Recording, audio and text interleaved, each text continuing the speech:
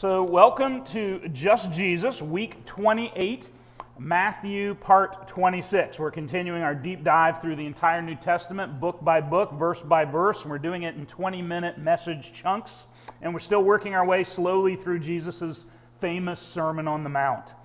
We've said several weeks in a row that it's a toe-stomping, tough-love sermon for the committed followers of Jesus. It's not for the seeking, wondering crowds. It's for people who have already said, I'm with you, Jesus. I'm going to follow you. And so Jesus is raising the bar here for what it means to be his disciple.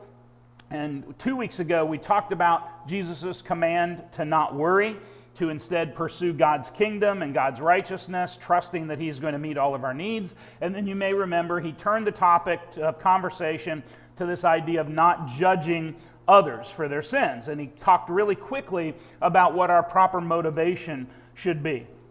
So let's look at Matthew 7, verses 1 through 2. Let's quickly remind ourselves of these two verses because it was 2 weeks ago. He says, "Do not judge so that you will not be judged. For with the judgment you are judging, you will be judged. And with the measurement you are measuring, you will be measured." And we said the first three words of verse 1, "do not judge," are often misused. They're often taken out of context to assume we should never be allowed to call anything a sin. And we should never be allowed to tell someone what they're doing is a sin. And we said that's such a prevalent, such an incorrect thought. It takes place both within the church body, but also outside of the church. And we said it's such a big deal that we're actually going to double down on these two verses this week. I'm going to preach a whole second sermon on it, and we're going to come at this misconception from a different direction this week. I just realized I left my pointer over here, and we want to make sure you guys are seeing these message links as well.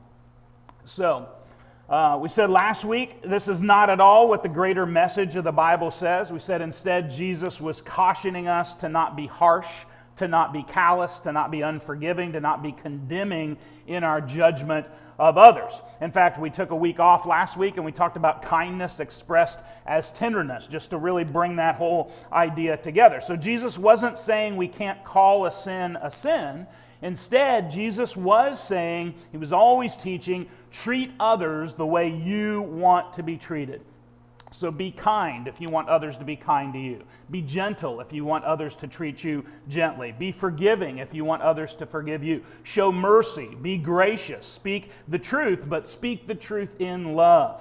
And so I mentioned 2 weeks ago, the Bible absolutely does not issue one be-all, end-all command to never judge anything or anyone, period. That's just not what Jesus meant. And the problem is many people have ripped that verse out of context, and typically it's to justify their own sinful behaviors. There are actually many times in Scripture that we are commanded to judge. And so we're going to look at a couple of those today. There are many of them. We're just going to look at two of them today. So the first one's in 1 Corinthians.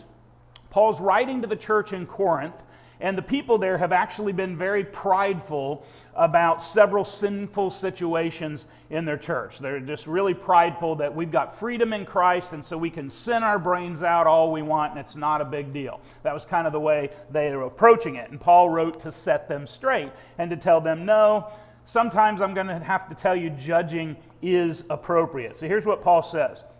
He says, I wrote you in my letter not to associate with immoral people. He says, I did not at all mean with the immoral people of this world, or with the covetous and swindlers, or with idolaters. If you did that, you'd have to go out of the world. If you're going to avoid anybody who ever sins, you'd have to leave this planet, Paul says. So he's not talking about that. He says, but actually I wrote to you to not associate with any so-called brother if he is an immoral person, or a covetous, or an idolater, or a reviler, or a drunkard, or a swindler, not even to eat with such a one. You shouldn't even sit down and eat dinner with somebody like that. For what have I to do with judging outsiders, Paul says? Do you not judge those who are within the church? And the way he writes this in the original Greek assumes a positive answer. If somebody read this in the original Greek, they know the answer to this question is yes. Do you not judge those who are within the church? Well, yeah, absolutely. Of course we do, is the way they would have read it, right? He says, but those who are outside, God judges. But you remove the wicked man from among yourselves. Okay, so that's what he tells the church in Corinth. And he's very clear here. that Christians are not supposed to judge those who are sinning outside the body of Christ. God will take care of that. But Christians are, in fact, supposed to judge one another's sin within the body of Christ. In fact, he lists a few sins that he says we're not even supposed to eat meals with people who are doing these things. We're not even supposed to associate in any way with people who profess to be Christians, and yet they're continuing to practice these kinds of specific sins. So when we read that, we say, well, is Paul condemning those people? Is he being disobedient to Jesus' words in Matthew 7 to not judge, to not condemn? And the answer is no, because again, the greater idea of condemnation in Christianity relates to our eternal destination. Don't judge lest you be judged. Don't condemn lest you be condemned. I can't condemn you to hell. You can't condemn me to hell. I can't usher you into heaven either, and you can't usher me into heaven. We don't have that authority. Only God does. And in the greater context of Scripture, Paul also tells us this disassociation with sinning brothers and sisters in the body of Christ was actually with the intended purpose of showing them the danger of their sin. The big picture was that was supposed to help them repent of their sin by hopefully making them miss the fellowship of their brothers and sisters in Christ. If I'm not allowed to come to church because of my sin, if I'm gone for a few weeks, maybe I start to go, oh man, I really wish I were with my brothers and sisters in Christ in the church. Maybe I should stop sinning so I can go back and be a part of the fellowship. That was the big picture mindset of what Paul was trying to get around. So it worked pretty well at setting people back on the path of holiness back then. Back when he wrote this, it was a system that actually worked. Of course, that was when there was only one church in town, right? And now people's mindsets more often are, well, if your church won't let me sin the way I want to sin, then I'll just go to one of the other churches in town and they'll let me sin the way I want to sin, right? We live in a very different world now. Everything's become relative. And so people protest, do not judge me, because there is no right or wrong, and you're not allowed to tell me what I'm doing is wrong. Don't violate my truth, right? But that's not at all what Jesus or Paul were saying when they say, do not judge. Now remember, several weeks ago I said in addition to the Sermon on the Mount that we're studying in Matthew 5 through 7, Jesus is also known for what's referred to as the Sermon on the Plain. And it's recorded in Luke 6. It's not as long as the Sermon on the Mount, but there's a lot of similarities in the teaching, very similar collections. And this passage from Luke is really a good place for us to compare what he said in Matthew 7 about judging or not judging others. Let's get some additional context today. So in Luke 6, verses 35 and 36, look at what Jesus says. He says, "But love your enemies and do good, and lend, expecting nothing in return, and your reward will be great, and you will be sons of the Most High, for He Himself is kind to ungrateful and evil men. Be merciful just as your Father is merciful." So you got that idea in mind, right? And we've been talking about that in depth for several weeks now, right? Love your enemies. Pray for them. Be merciful. Go the extra mile. Turn the other cheek. Remember all those different statements. And then with all of that in mind, look at what Jesus says next in verses 37 and 38. See if this sounds familiar now. "Do not judge, and you will not be judged. And do not condemn, and you will not be condemned. Pardon, and you will be pardoned. Give, and it will be given to you.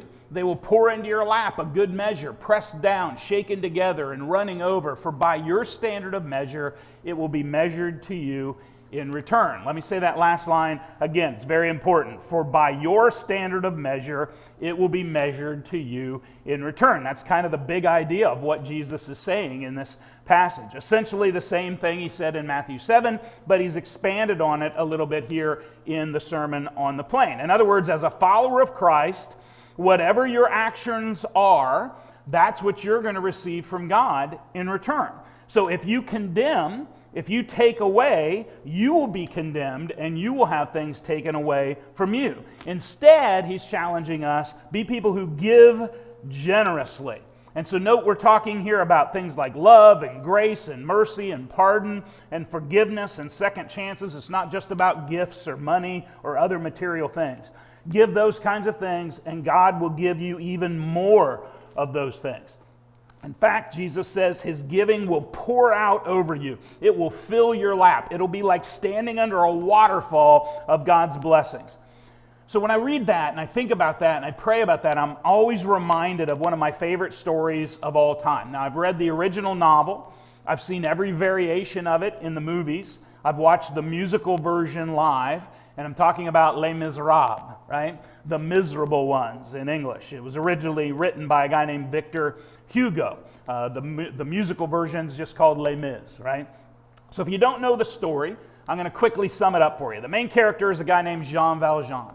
And Jean Valjean is imprisoned for stealing a loaf of bread to feed his starving nephew. He's in prison for a while and then he tries to escape. And so they extend his sentence to 19 years. So essentially he's in prison for 19 years for stealing a loaf of bread. And then eventually he gets released. He has no money, he has no home, he has no job, nothing to live on. And we follow him as he soon meets a bishop, Monsignor Bienvenu. They meet. Bienvenu, literally his name means welcome in French. If this story took place in Hawaii, his name would be Monsignor Ekomomai, right? So this is Monsignor Bienvenu.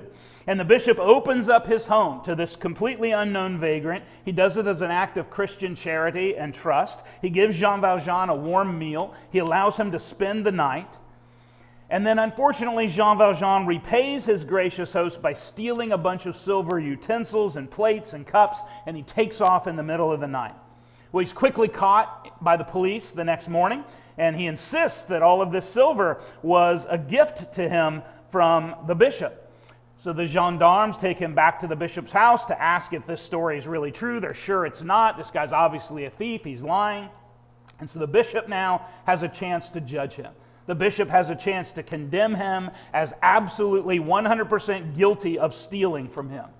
But instead, he chooses grace and mercy to Jean Valjean. And he says this, he says, here you are. I'm glad to see you. Well, how is this? I gave you the candlesticks too, which are silver like the rest, for which you can certainly get 200 francs. Why did you not carry them away with the forks and spoons? And the gendarmes are stunned. They're like, did you really give him this stuff as a gift? And he says, yes, officers, it's true. The bishop says these were a gift. And then he tells Jean Valjean, the candlesticks, here, take them. They're going to allow you to keep all of this silver. The police release him because, according to the bishop, he's done nothing wrong. He does this to help Valjean have a second chance, to give him a new lease on life. He just forgives him, a clean slate. And we see a great foreshadowing of what Jesus did for us, yeah? He forgave us. He declared us innocent, even though we were all caught red-handed in sin. And the bishop tells Valjean then what he expects from him for this act of mercy. And it kind of reminds me of what Jesus is telling us, his close disciples, in the Sermon on the Mount. It's what Jesus expects from us. In the novel version, it's always a little different depending on which variation, but in the original novel, here's what the bishop says. Forget not, never forget, that you have promised me to use this silver to become an honest man, Jean Valjean, my brother. You belong no longer to evil, but to good. It is your soul that I am buying for you. I withdraw it from dark thoughts and from the spirit of perdition, and I give it to God. So instead of continuing a life of crime, Jean Valjean sells most of the gifted silver, and he does indeed turn his life around. He becomes one of the best men you could ever know. All because of this judgment choice that the bishop made. Valjean never sells the candlesticks. He keeps them as a constant reminder of the grace shown to him, as a constant reminder to be a better man. Isn't that a beautiful story? And so notice here in the Sermon on the Plain, to judge with the choice. We have a choice when we judge, to either condemn or to pardon all who are connected. And the sentence structure shows us to pardon is the opposite of to condemn. And so just as we said last week, in this context, a synonym for the way Jesus uses this Greek word that we tend to translate as judge is to condemn. Do not condemn. Do not convict, or you will be condemned. You will be convicted. But that's not always what the word judge means, is it? Sometimes it means to pardon. I'm going to pardon you. I'm judging your behavior, your sin, but I'm choosing to pardon you. That's my judgment in this case.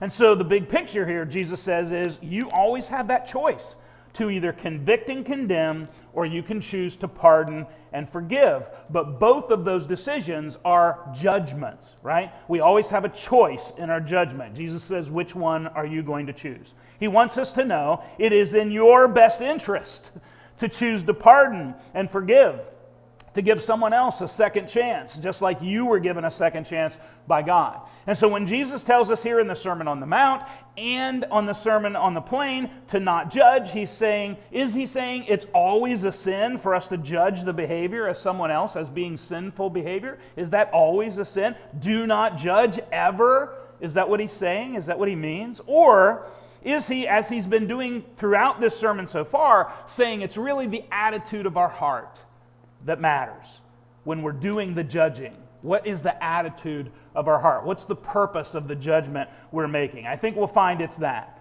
I shared in last week or 2 weeks ago, Matthew 7:1, Jesus is using the Greek word krino, right? Krino originally simply meant to separate.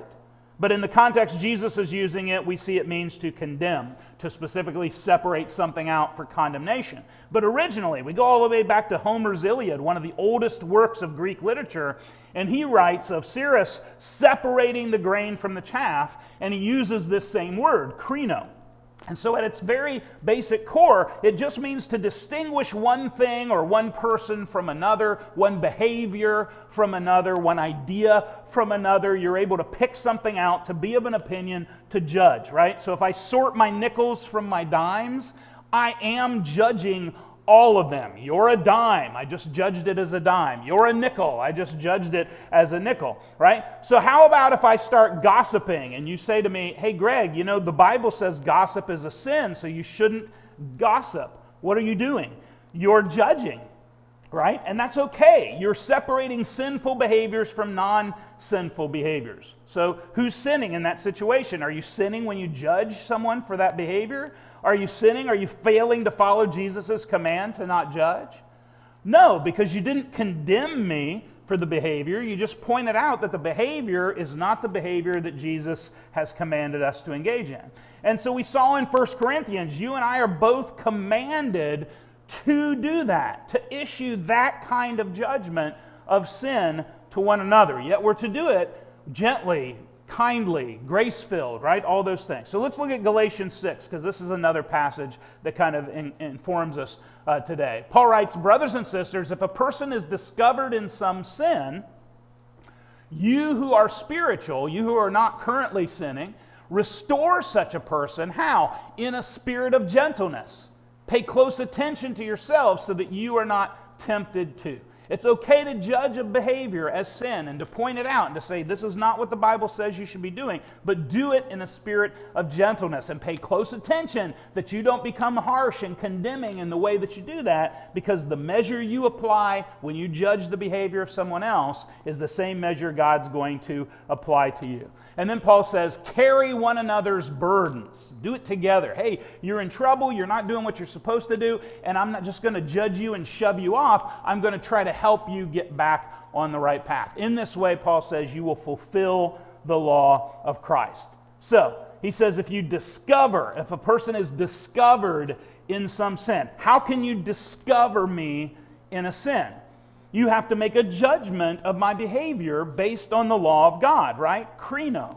If I'm sinning and you become aware of it, and it seems like I am not aware of it being a sin, or if it seems like I'm not convicted by it, or it seems that I'm making absolutely no effort to get free from it, then you should come, Paul says, to try to restore me. Not with condemnation, but with gentleness. But you do have to make a judgment if you're going to pull me away from my sin. And then if I still refuse to repent of my sin, the Bible lays out a series of steps to either finally restore me to the fellowship or to prevent me from being part of the fellowship until I agree to repent of my sin. And all of that requires judging on our part, and we are all commanded to do it. But in any case, we are commanded to do it with a spirit of gentleness, not harshness, not condemnation. So don't threaten me. I won't berate you. Let's not belittle each other. Let's not insult each other. Let's not lord our spiritual performance over someone else's. God's law is the standard by which we are to judge one another. Not our own standards, God's standards. And if you do it that way, then you are judging me in the way Jesus is commanding you not to do it. You are sinning by judging if you're judging according to your standards rather than God's standards. So clearly, not all judging is wrong. Paul says, pay close attention to yourselves when you confront someone about their sin. And if you begin with the wrong motives, he's saying you could be tempted to sin, right? If I'm sinning, come to me in love. Come gently, desiring what's best for me. Offer to help carry my burden with me. Help me any way you can to restore me to where I should be walking. Notice we come back again to Jesus, who doesn't abolish the law. Instead, he fulfills it.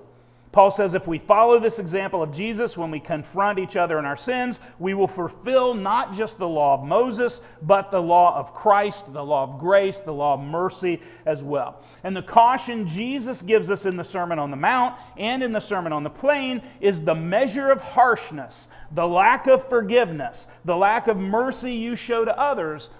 That's how God's going to show you or treat you in return. So keep that in mind whenever the time comes for you to judge a behavior, to separate a behavior as either right or wrong according to the law of God. And likewise, the measure of gentleness or love or mercy or forgiveness that you're showing others, we're promised that God is going to return that to you. In fact, He'll even bless you far beyond what you've shown. When you do the right things, God gives you even more of the right things. You can't outgive God. It's going to fill your lap. It's going to spill over. So that's the correct interpretation of Jesus' command. Do not judge or you will be judged. He's saying do not judge harshly or you will be judged harshly. This is not a verse about not judging good and evil, not judging right and wrong, not judging sin from righteousness. This is a verse about not acting judgmentally toward others when they stumble, when they sin. It's about not belittling others. It's about not elevating ourselves. And so think of some of the people Jesus encountered and that He spoke to about their sins. The Scriptures say several times about other people around Him. Jesus, knowing what was in their hearts, said something. Jesus, knowing what was in their hearts. And so you'll notice He always speaks to the hypocrites harshly because they treat others harshly. But He always speaks gently to those who are gentle. Let me say that again. You'll notice He always speaks to the hypocrites harshly because they treat others harshly. But He always speaks gently to those who are gentle. Think of the woman caught in adultery. Think of the Samaritan woman at the well. The woman at the well was a serial adulterer. She was currently living in sin with a new man. And Jesus accepted her anyway. He loved her. But He also didn't hesitate to let her know He was fully aware of her sin. He told her her situation. She was so stunned by that, she went back and told the whole village, "Come meet a man who knows everything about me," right? And it was the same thing with the woman that was caught in the act of adultery that they brought out and they wanted to see who gets to throw the first stone, right? And He accepted her, He loved her, and yet He also pointed out her sin. Remember? He said, "I do not condemn you either. Go, from now on, sin no more." He acknowledges that what she was doing was a sin. It was wrong. He judges that. But He also doesn't condemn her. That's what He's talking about in the Sermon on the Mount. And the word He uses in this verse is a form of the same word we've already been talking about this morning, krino, right? Here Jesus uses the word katakrino, which means to judge against, to condemn, to judge as worthy of punishment. And now it's clear Jesus absolutely did judge her. He said, "Hey, you've been sinning. Don't do that sin anymore." He judged her previous actions as sinful, but He also did not condemn her. And so in the same way, everybody say same way. If you're watching online, type same way right now. In the same way, we as His followers are in fact commanded to judge sin as sin, but we are not to condemn the sinners. That's where we're going to stop this week. We're going to pick up Matthew 7 verse 3 next week, and we're going to talk more about the nuances of judging according to Jesus. So let's pray together, and then Joel and Benny are going to give us our closing worship song. Father God, We've been 2 weeks on these 2 verses so far because it's just such a hugely misunderstood concept in Christianity. So often I hear people just spout that, "Thou shalt not judge," and they think that just covers it. But there's so much more that we need to understand. And so help us as the body of Christ to be people who love each other enough to give judgment when one of us gets off course. If I begin to greatly sin, may these people here around me love me enough to say, "Greg, you're off course, man. You're sinning. You shouldn't be doing that. That's outside the will of God. Here, let me help restore you. Let me get you away from that sinful behavior." May I be the kind of person who does that for others as well, Lord. Help us be that kind of body of believers who are able to judge one another with gentleness and help and guidance and not condemnation and harshness. Help us be that kind of people, Lord. Help the world see that that's what judgment really means. It's okay to say, according to God's law, that's a sin. That's not me violating Jesus' command. That's me fulfilling the rest of the commands that we find in the greater context of Scripture. Father, I pray for all of us who are here today, all of us watching online right now, to just say, "Holy Spirit, be that judge for me right now. Is there anything in me right now that does not belong? Is there any sinful thought, any sinful behavior, any hardness of heart, anything, any relationship that I'm not acting properly in, that I need to change my attitude, that I need to change my actions, that I need to change my thoughts? Point that out to me, Lord. Holy Spirit, show me if I'm sinning. Judge me right now and show me that sin so that I can repent of it and I can get back on course and receive all the blessings that you really have in store for me, Father God." Maybe that's the prayer of your heart today too. If it is, you could say, "Me too. Me too, God. I want that. Holy Spirit, show me if there's ever anything in me that doesn't belong so that I can instantly repent of it and get back on course." And if you're watching and you're not a Christian yet, you're somebody who's been kind of investigating this, maybe you'd say, I'm kind of an agnostic, or I'm kind of a seeker, I'm just sort of not really convinced that this whole Jesus thing is real, then I just want to challenge you today to reach out to Jesus in prayer and to say, "Jesus, I don't know for sure that I believe all this yet, but I'm just going to challenge you to reveal yourself to me. Show me in some powerful way that all this is really true, and convince me. I'm open to being convinced." And if you are at that point where you're saying, "I am convinced," then it's a moment to say, "Jesus, I have confidence now. I have trust, I have faith that you are who you say you are and that you're going to do everything you promised to do. So I ask you to be the God of my life. Take your rightful place on the throne of my life as my God. And Jesus, I ask you to be the Savior of my life. I know that you died on the cross to pay for the penalty of all of my sins, and I accept that now, and I confess, I agree that I had sins that needed to be paid for. And so thank you for preemptively doing that and offering me forgiveness, for going to the court and paying my fine for me, and then giving me an opportunity to be in relationship with you going forward. Thank you for offering to be my Savior. Jesus, I accept that offer. Thank you. Be my Lord and my Savior. If that's the prayer of your heart today, you can just say, "Me too, God." Me too, what Pastor G just prayed. That's what I really want. I want to know you in a personal relationship, God.